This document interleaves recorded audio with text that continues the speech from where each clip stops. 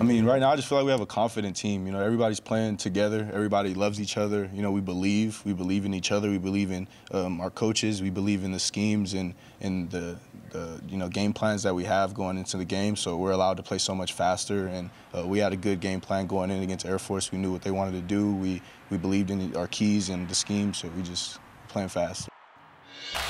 Last night, the Boise State football team continued to ride a wave of emotion in their 27-19 victory over Air Force. The win was exactly what they needed to stay in the Mountain West title race. Once again, it was sophomore running back Ashton Jeanty putting the offense on his back. He tallied up 200 yards from scrimmage for the fourth time in 10 games this year and brought his touchdown total to 18 on the season, the second most in the FBS. After the game, he told us he was playing inspired.